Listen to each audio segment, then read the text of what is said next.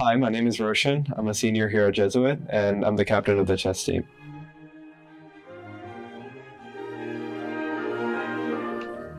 Okay, so we'll start with every time I ask a question, I'll make a move and you make a move. Okay. Okay, so when did you start playing?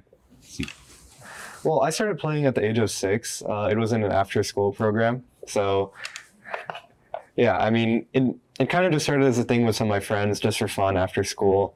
And yeah, after a few years, like the person who was leading the club, this coach at the club, actually called my parents and wanted to talk to them, and he said that I was actually doing pretty well.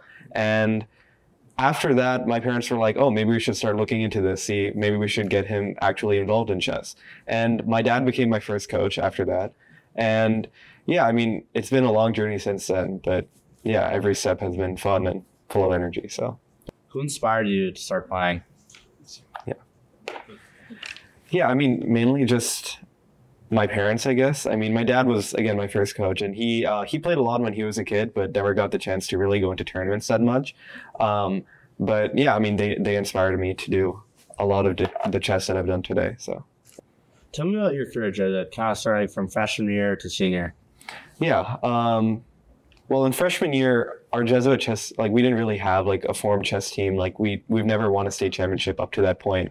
So, and it was COVID on top of all that. So it was a big challenge to kind of put together a team, see if we had enough time to compete for the state championship.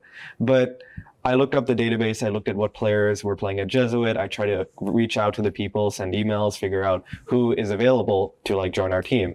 And the first year, out of nowhere, somehow we won the state championship. And it was very, very, very close. It was like a half-point difference between winning and obviously not getting the state championship title.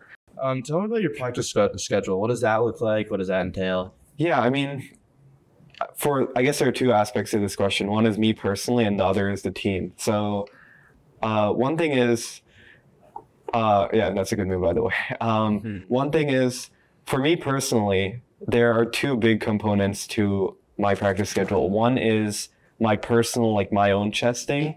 And the other is recently, like over the past few years, I've gotten more into teaching. And these two, like, even though they seem like interrelated, like teaching would seem to help your own personal playing, they're actually like two very separate things.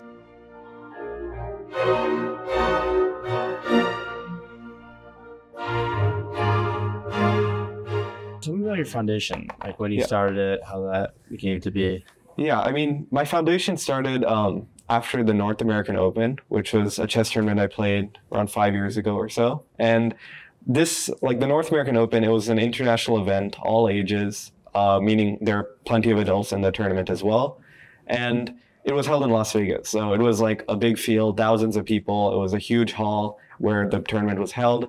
So obviously I went there with like no expectations of winning. And it was a really good event. And by the end, like somehow at the end I got an undefeated score, 6.5 out of 7, and that made me the champion of that U2100 section.